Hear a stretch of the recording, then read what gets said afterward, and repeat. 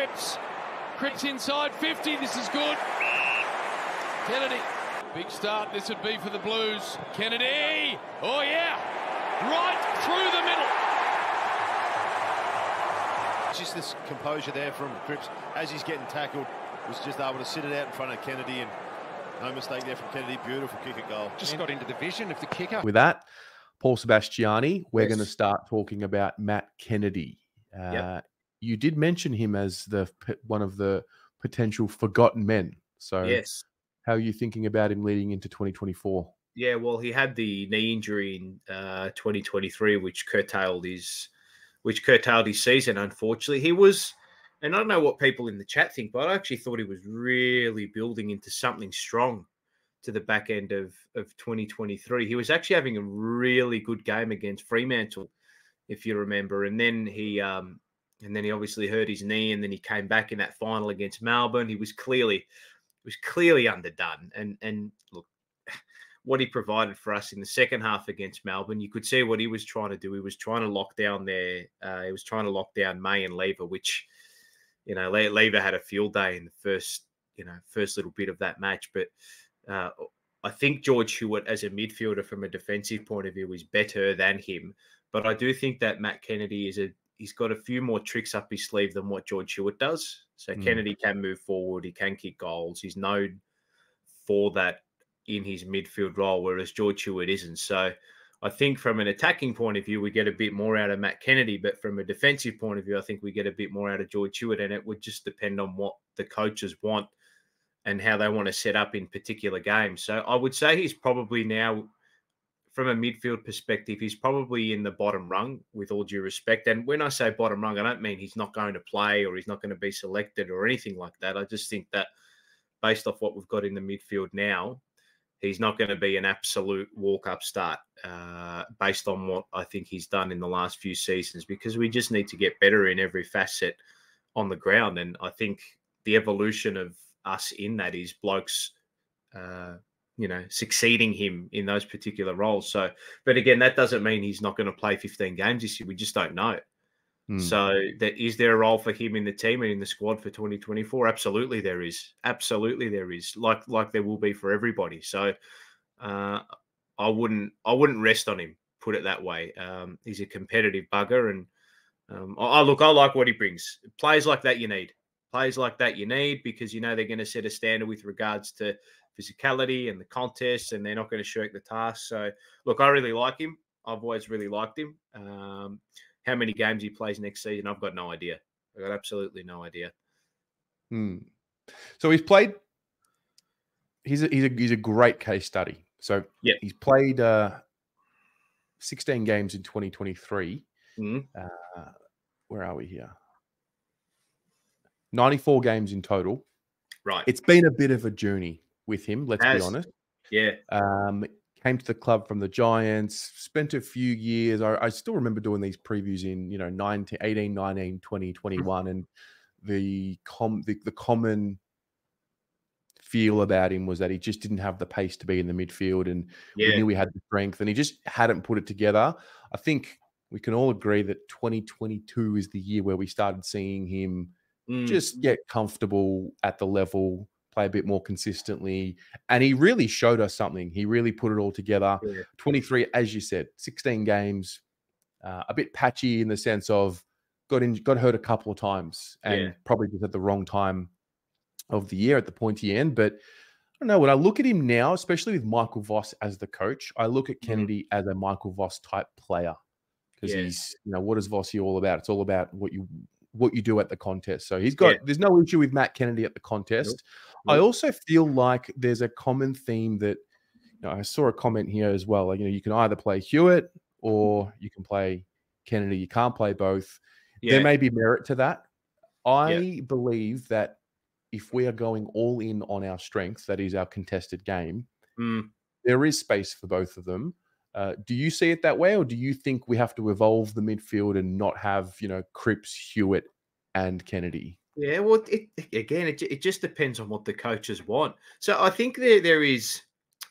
Look, in my heart of hearts, I don't believe in a best 22. I don't know what that means. The best 22 is different for everybody. To me, it's a squad of 44, 46 players, right? And whatever is going to win the game on the day and be sustainable long-term is what you need to implement week to week, right? If Kennedy and Hewitt are part of that, so be it. There are going to be games where we say, okay, well, the opposition's foot speed might get us, but at the contest, we feel we have a physical edge if we play Kennedy and Hewitt. So we want to get the ball first, and we don't want them to be the guys providing the spread, which they're not. We want them to be the guys digging in and under and getting the ball out to guys like, our wingers, Cottrell and Akers and our prime ball movers like Walsh and Chera. So for me, I think that there's room for those two players if we do need it, but it's all dependent on opposition and what the coaches want. So again, what's history said? History said in the last 2 seasons, Matt Kennedy is an important part of this squad. Will that change? I don't think so. I don't see anyone in that midfield absolutely flying past him to keep him out and keep him in the reserves for 80% of the season. I don't see that happening. And look, touch wood, I hope they don't happen. But injuries do happen, so he's probably going to have to. He's probably going to have to come into this team at some stage. He might even hold his spot. I don't know. No, it's a good point. It's a good point. Matt's mentioned it here as well. Maybe this is now an era for us where there is no such thing as the best 22. Yeah, I don't believe it, mate. I don't believe it's the best 30. It's the best 30. Or it's the best squad. That's the truth. Well, what's the best 22? What is it based on talent? Is it based on the best tactical and the best strengths in the team that are going to take you to beat an opposition in that week? That might not be the next week. So then that changes. It's changing every year, mate. Form dips. One thing I will say about Matt Kennedy, and I don't know if you have an answer for this too, but has he ever in his career at Carlton, outside of injury, have you ever said this about Matt Kennedy? God, he played an absolute stinker today. There's no way he should be in the team next week. I've never said that about him. No. Which is... I've always wanted more, maybe. I've maybe said, I would like to see him get a bit more fit, cover the ground more, get to more contest, but he's always brought the hard edge, always. Yeah. That's what you need. So that one thing, the only thing that's really curtailed him has been injury.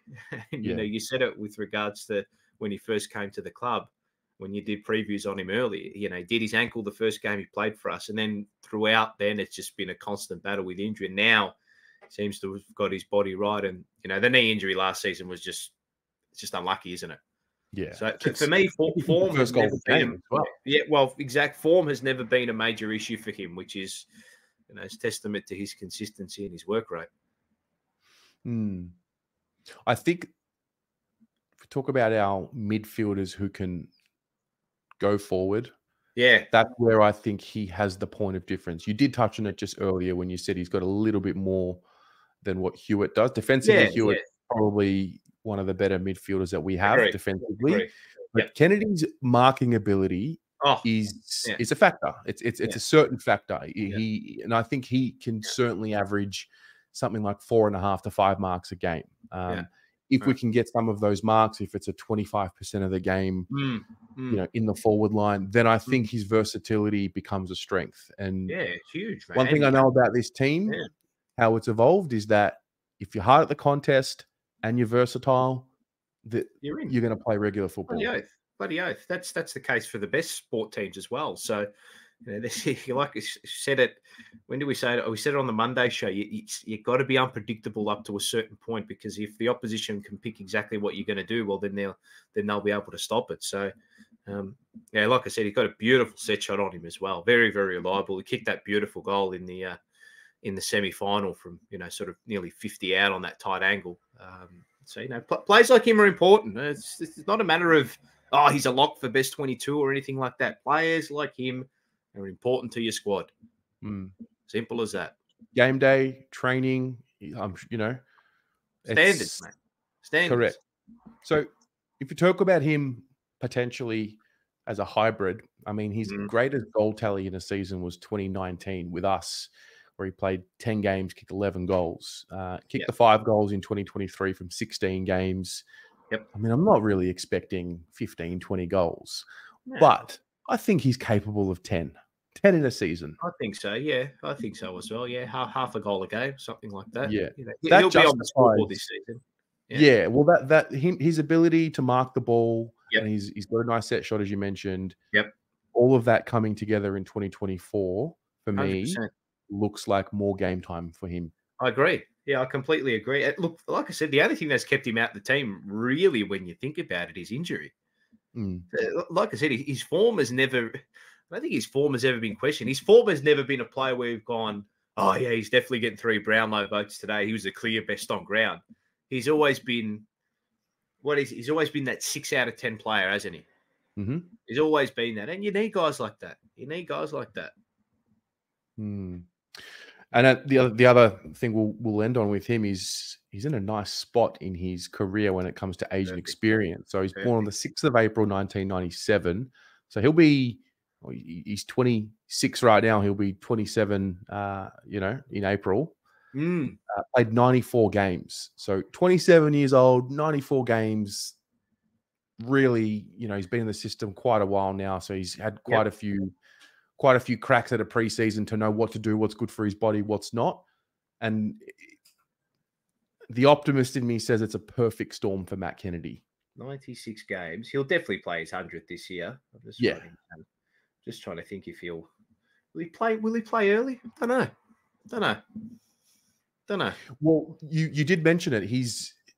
It's not a criticism that he's in the lower rung of midfielders, but the midfield's so deep. The midfield's got 4 or 5 guys who I think are at a level where they have to play. Yeah. And he probably is in that next level. It's purely based off talent. So, you've got Chera, Cripps, Walsh, who's in after that? Probably Doc is probably in there now as well. Hewitt, Kennedy, and then who else is there after that? Am I missing? I'm sure I'm missing someone. Cripps, Chera, Walsh. Yeah, well. There's a rotation of about 6 to 7 in there, and he's probably in the bottom rung, but that doesn't mean he's not going to be an important part of the squad. It doesn't mean anything. Well, that's Matt Kennedy. We'll turn it over to those of you watching at home. Let us know in the comments. What do you think about Matt Kennedy moving into 2024?